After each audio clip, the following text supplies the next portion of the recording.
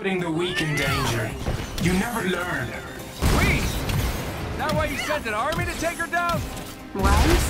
It's kind of a compliment, actually. I like you more every second, kid.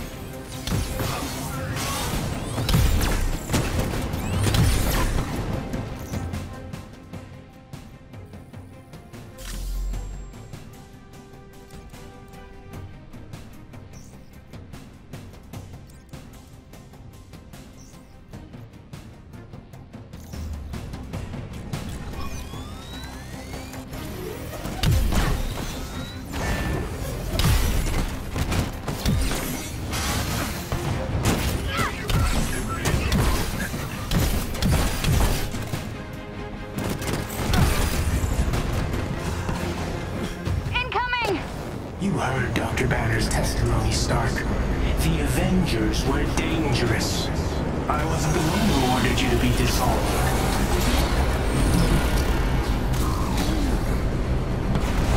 All this for me? Aw, you shouldn't have. Don't flatter yourself. I've barely lifted a finger. So the kid's right? You're mind melding with robots now?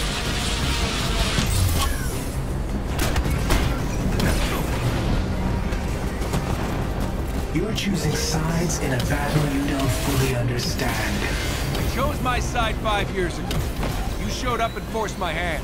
Give me the girl, and you and Banner can do whatever you want. Forget it. Took the words right out of my mouth.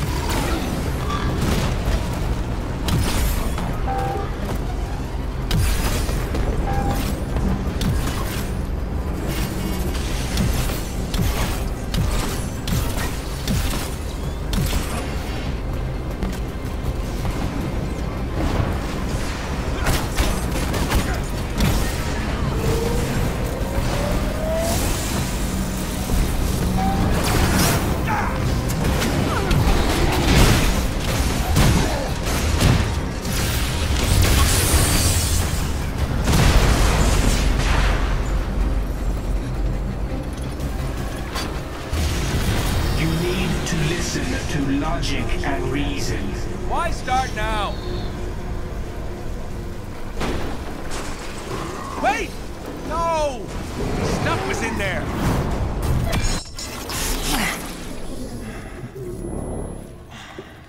How you feeling? I've never felt better.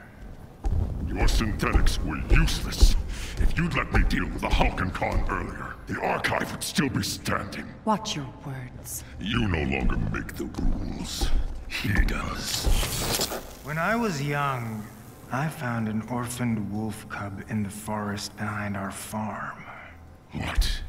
Dad said it was too dangerous. He told me to get rid of it. I fed that cub. I named him. I watched him play with my beloved dog, Darwin. You're wasting my time. I felt if I could instill rules, the proper boundaries, I could harness the raw power of that beast. Have you done rambling?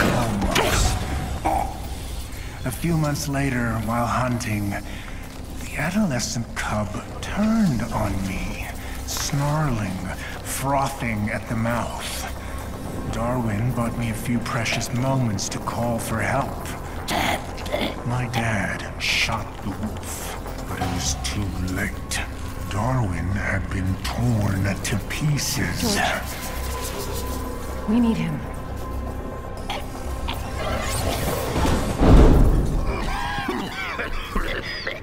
I'm sorry. I don't know what came over me. Leave. Please.